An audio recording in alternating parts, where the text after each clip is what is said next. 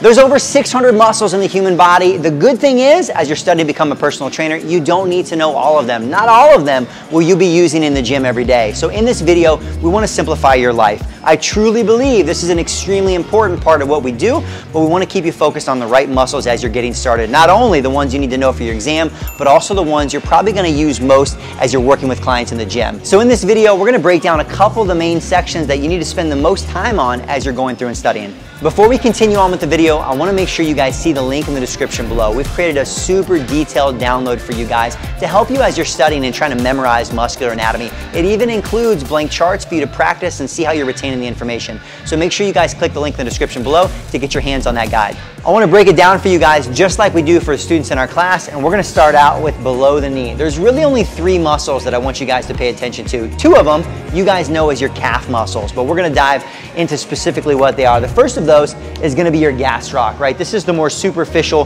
kind of heart-shaped muscle that we see on the outside. Not only involved in plantar flexion or pushing us up during a calf raise, but also slightly involved in knee flexion as well. And that's what's going to be what differentiates the gastroc versus the soleus, right? I wish I had better calves for you guys, but the soleus is going to be that muscle you can kind of see almost sits underneath of, travels below, and sits right underneath of that gastroc. Now this one does not cross over the knee. It's only going to be involved in motion at the ankle, but those are the 2 primary calf muscles.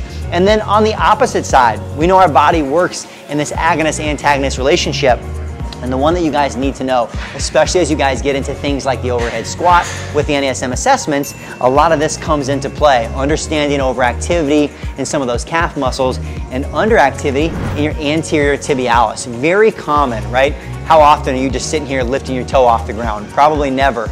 But that's what that muscle does. This anterior tibialis, it brings the shin and the toes together. Or even more specifically, as we're walking, it helps to slow down the descent of that foot. The next section is going to be between the knees and the hips, and we're going to keep it very simple because as we start to get into these areas of the hips and even the shoulders, we have a lot of muscles that attach. I mentioned at the beginning of this video, 600 muscles in the human body. We want to stay focused on the most important ones. So as we're looking at what we call this anterior view, right, the front side of the leg, most of you guys are like, okay, cool, Joe's going to talk about the quads. Again, that's the muscle group. You guys need to know specifically the individual muscles themselves. And the easy thing for you guys with the quads, 3 of those start with vastus, right? We have vastus muscles. Those vastus muscles are just going to drive flexion at the knee. They don't cross over the hip, right? That's going to be a differentiator. But as we think about the inside, right? Someone has nice quads, flexes their quads. You see this little teardrop on the inside. That's going to be your vastus medialis. Medialis to the midline. You can't see it, but right in between that, right next to that medialis is going to be your vastus intermedius, right? It actually sits underneath of another of our quad muscles. And then the last of our vastus is going to be that vastus lateralis, right? Easy to remember with your anatomical terminology. Vastus lateralis, vastus intermedius in between, and vastus medialis. And the 4th of your quad muscles is going to be your rectus femoris. This one is unique in that not only does it work to extend the knee, but it also works to flex the hip, right? It's going to attach as you touch that little bony portion of your hip, what we call your ASIS, all the way down into that knee. Unfortunately, you're not going to see my hamstrings quite as well as you might see the quads, but our 3 primary hamstring muscles that you guys need to know and pay attention to, right, are going to be what we call our semimembranosus, which is going to be, easy way to remember, semimembranosus more towards the midline, right? As you look at the image that even popped up on the screen, this is going to be one of those hamstring muscles that comes down and attaches inside of the knee.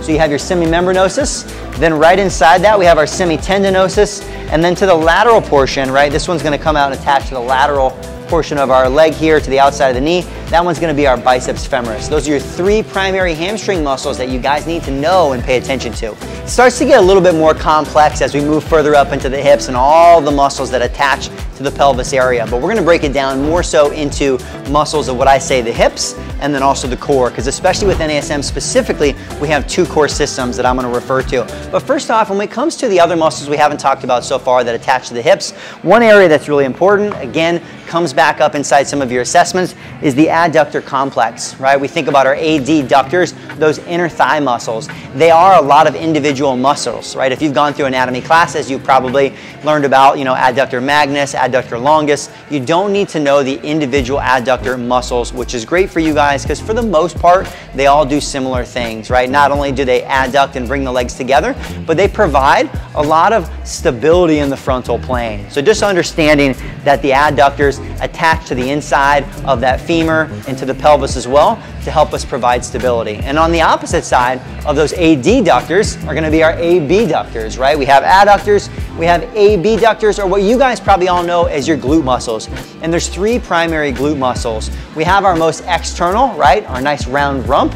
Our gluteus maximus, all right, that's gonna be the bigger mover. And that one is not only gonna be an abductor, right? We think about bringing that leg out, but also external rotation and extension at the hip, right? That's one reason why those glutes, especially the glute max, are involved in so many movements at the lower body. But underneath of that, especially as we look more to the side, controlling the frontal plane, you'll find our glute medius, which again, one that comes up a lot on your NASM assessments with the overhead squat, because that glute medius, although is an abductor, really what it does is it helps to control stability and frontal plane movement in relationship to the hips and the knees. And then right underneath that as well is going to be your glute minimus. And the last area of the hips, right, as we're trying to complete some of these muscles that start to kind of transition a little bit into our core musculature, is also the other hip flexors. And I say other hip flexors because we already mentioned one of them.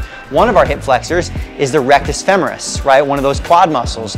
But if we think a little bit deeper than that, some of you guys have probably heard of maybe your psoas or your iliacus, and together oftentimes they're called your iliopsoas as kind of a complex. And as you look at some of the anatomical images, especially the download that we've included for you guys, you'll see these muscles are really kind of hidden underneath quite a few others. And one of them attaches up to our actual pelvis, the other one actually to our lumbar spine. So they're kind of hard to get to, but they're very important ones because they can be a problem area for a lot of clients. Building off of our hips, we transition right into our core, and there's a lot of muscles that are non-traditional, or at least not what a lot of people think of as being core muscles that are talked about inside the NASM curriculum, which I think is extremely important. It starts to give us a better way as personal trainers to look at how we go about training core for most clients. And one thing that's really important for you guys, as you dive back in, I recommend you get back inside of the core training specific chapter, because they do give you guys some good graphics to go along with what we're doing here on what muscles are involved in the local system and what muscles are involved in the global. And we've even talked about this in other videos inside of our subsystems and other things as well. That local core system, you want to think about segmentally the muscles that are deeper, right? That deeper layer of the onion. And these muscles are more about providing just stability to the spine. The muscles that we're going to find in here, things like our pelvic floor, right? Also our diaphragm, our breathing muscles, right? Transverse abdominis, some of these muscles that sit in there deeper. So make sure that you do review inside the core chapters those local core muscles specifically.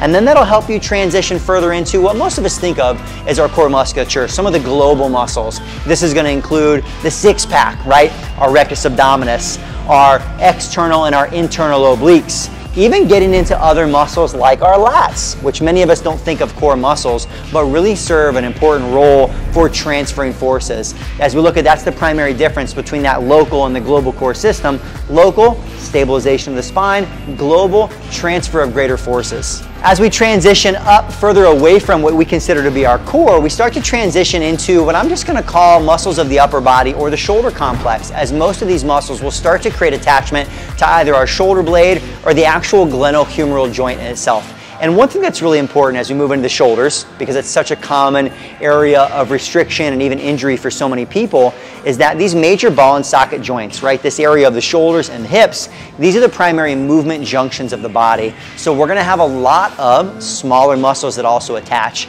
You guys know probably the rotator cuff of the shoulder. Well, although we didn't go into detail in those muscles, we have the same thing in the hips. There's a lot of deeper, smaller muscles. These are a really great area for ongoing learning for you guys, but as you're here getting started right now, I want to keep you guys focused on more of the prime movers and the bigger muscles. Because again, as you guys look at the images, even we've included on here, a lot of layers to what's happening in the upper body.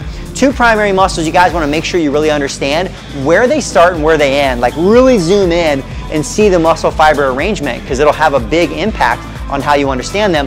One of those is the lats, right? We think about the lats as our pull-up and our rowing muscles, and they do that. Almost any motion at the shoulder joint, your lats are going to be involved in, right? They're involved in extension at the shoulder, and every motion from sagittal out to our frontal, like everything in between. Because of the way our shoulder blades sit on the rib cage, whether we're doing pure extension in the shoulder or we're doing some sort of abduction, and everything in there, the lats are going to be engaged and involved. And they also tend to be, as we go back to the overhead squat, what might limit us from certain positions. Now, a key piece of this is knowing where they start. Right, they originate down in this, what we call the thoracolumbar fascia. As you guys look at your anatomy images, that's going to be that white connective tissue. This is really important, right? Because that means not only do the lats help drive motions at the shoulder, but it also means the lats can impact lumbar and hip stability, right? I may go into one position here and it pulls there.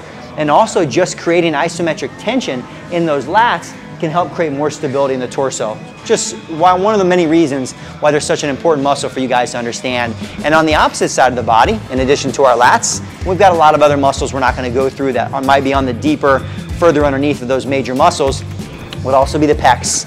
Right, we have pec minor that sits deeper underneath, attaches more to our upper rib cage, but our pectoralis major, really interesting here as we look at our lats and our pecs, is where they insert into the arm, right? The lats come in, they insert into the medial border, which is one of the reasons they're actually also involved in this internal rotation.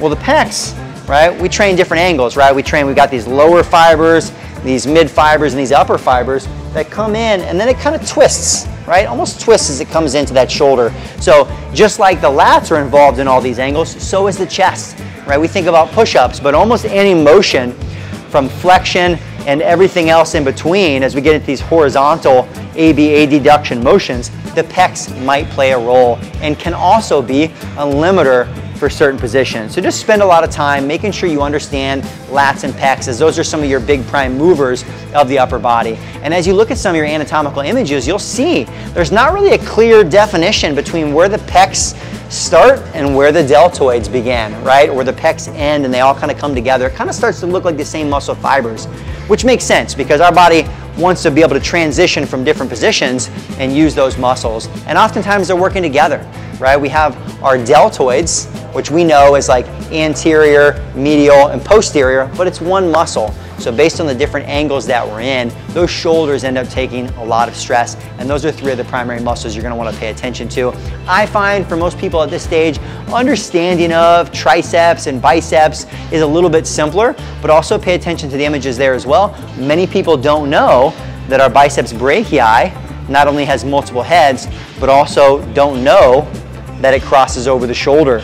And the more clients you'll work with, the more bicep tendonitis that you'll run into. So spend some additional time taking a look at some of the images that are involved there. There is so much going on when it comes to muscular anatomy. And inside this video, we just wanted to cover a couple of the main areas that you need to pay attention to and try to give you some sections, because that's what's going to help you guys as you're going through and learning this stuff. Break it up into some different regions, right? Start to think about what muscles are involved, what exercises are involved with the muscles in that area, and it's gonna help you apply it a lot more in the gym. And hopefully, if you guys haven't already, you guys get your hands on our free download that we put together for you guys, because after working with hundreds of students over the last 10 years going through and becoming personal trainers, I know it's tough to memorize some of these muscles. So hopefully this resource serves you guys, and I'll see you guys in our next video.